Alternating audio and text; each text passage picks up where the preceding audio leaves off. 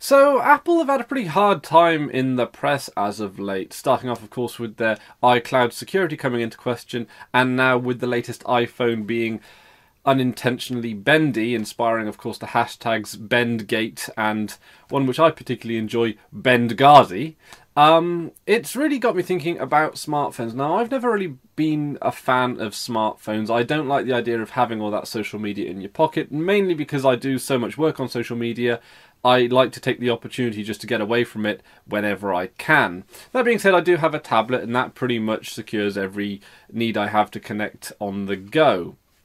So I've been pretty happy for the last couple of years with the good old Nokia 3310. I say the past couple of years, it's been my phone of choice mostly for the last 10 years.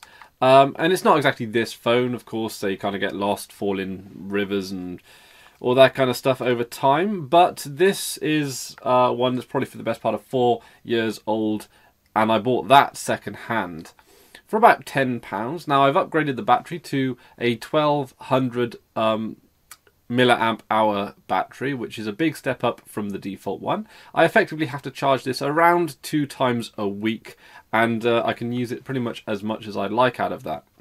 It's also pretty damn sturdy. Yeah, you won't sort of have any problems with this old Nokia 3310 bending in your pocket. In fact, I mean, it won't.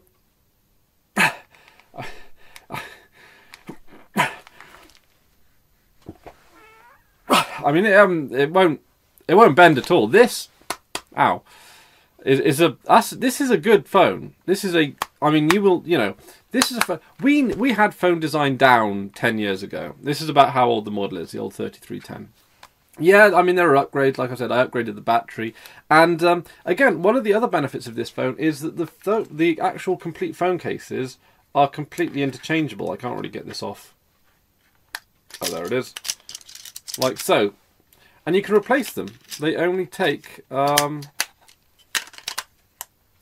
They only cost about £2 to replace a cover. A battery, well, this battery, which was 1200 milliamp hours, was about £6, £7. But you can get cheaper batteries if you're willing to have them maybe not last as long. But a phone that you only need to charge up twice a week, if that, I mean, there are some serious benefits to that.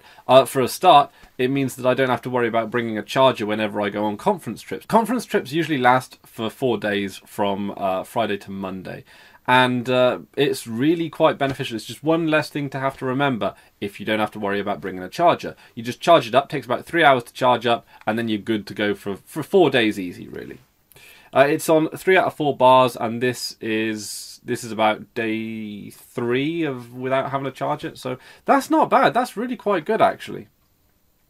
Now, it's currently on the giffgaff network. Now, most of the 3310s in circulation nowadays are also unlocked, which means that you can very easily change from provider to provider. In fact, I recently changed from EE to giffgaff. Now, giffgaff is it's a British network that uses the O2 structure, which means that you've kind of always got a signal for whatever it is you need, and they're actually very reasonably priced. I recently switched over to them for a number of reasons. One, that they're cheaper. 2, that they use a better network, so I can get better signal wherever I go. And also they have an online dashboard, so that I don't have to worry about using what was T-Mobile's antiquated press 1 for this option system, press 2 for this option system. It's just nice to be able to go online.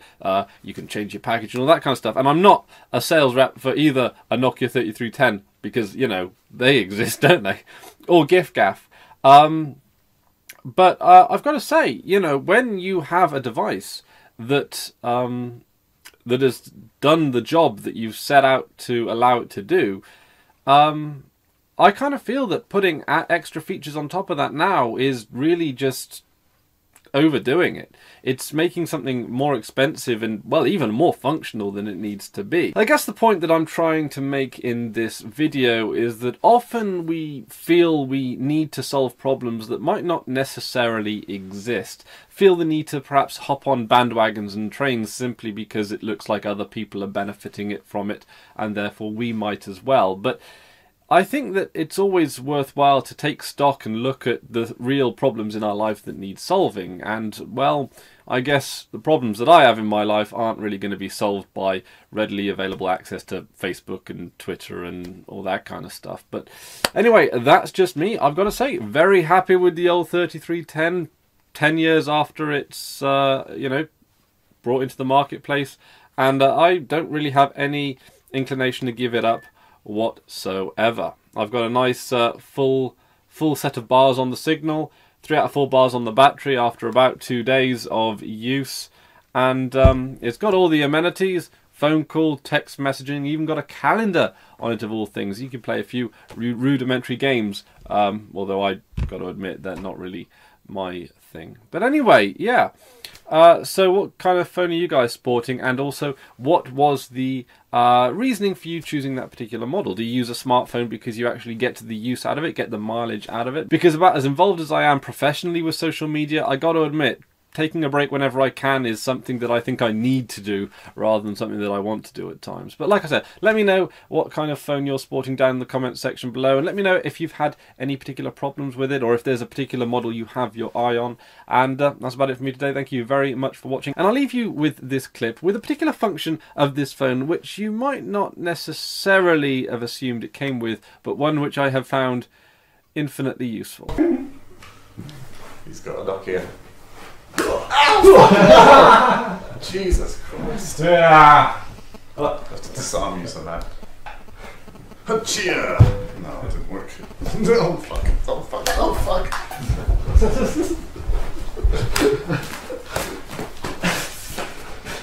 Find the weak point. Okay. See you in the next video.